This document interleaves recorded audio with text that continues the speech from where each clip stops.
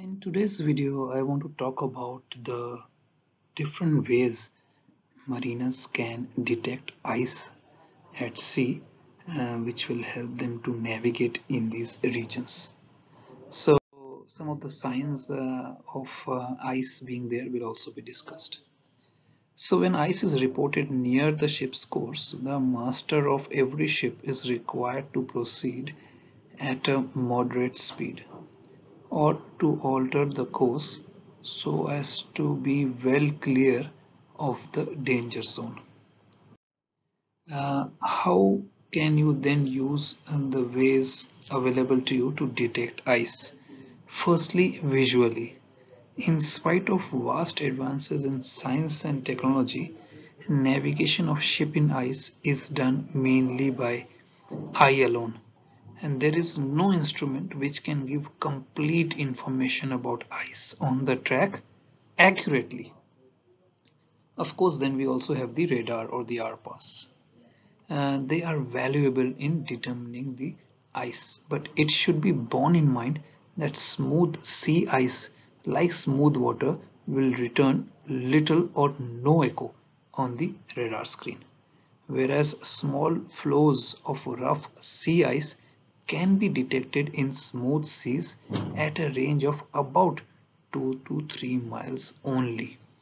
By then the vessel may have come very close to the ice.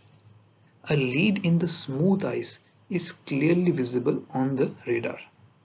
The range at which ice can be detected will depend on the height of the ice above sea level, as well as the slope of the ice. In short, we can say that radar may not detect small icebergs and growlers, even though they are a danger to navigation. Ice blink provides a whitish glare in the sky on the horizon in the direction of ice due to intense regulation of sunlight. It can also be seen at night in the moonlight. So this is one sign that the mariner can use to suspect the presence of the ice. If the mariner observes any abrupt smoothing of seas and swell, that may also indicate presence of ice to the windward. Sometimes watching birds and seals which are sighted far from land are also an indication. A sudden wall of fog may also be expected on the edge of an ice field. Breaking seas against the edge of the ice, as well as sea smoke which appears as if the sea is smoking, are also some of the other indicators of ice being in the vicinity.